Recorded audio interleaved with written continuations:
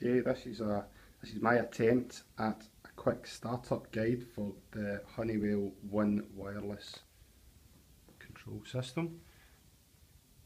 We have the OneWireless device manager,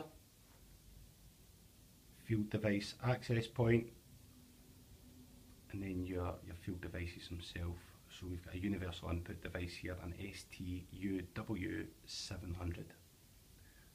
Okay, so your wireless device manager, the WDM, is 24 volt powered. See that going into the top here.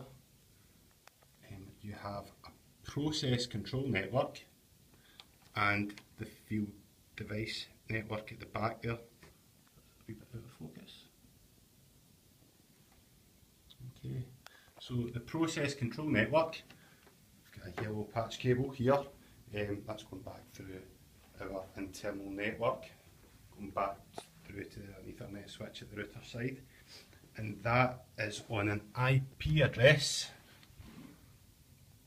of 192.168.1.1.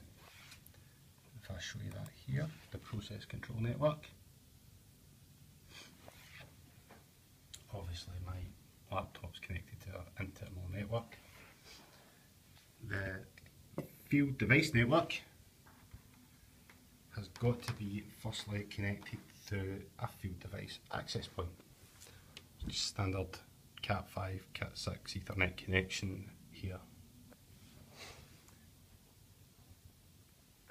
Okay, so to get started, I'm already in here, but I would just go to any browser, Internet Explorer, type in https://192.168.1.1.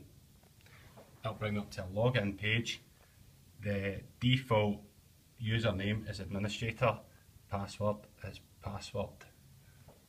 Obviously I would advise that you update that on a secure network.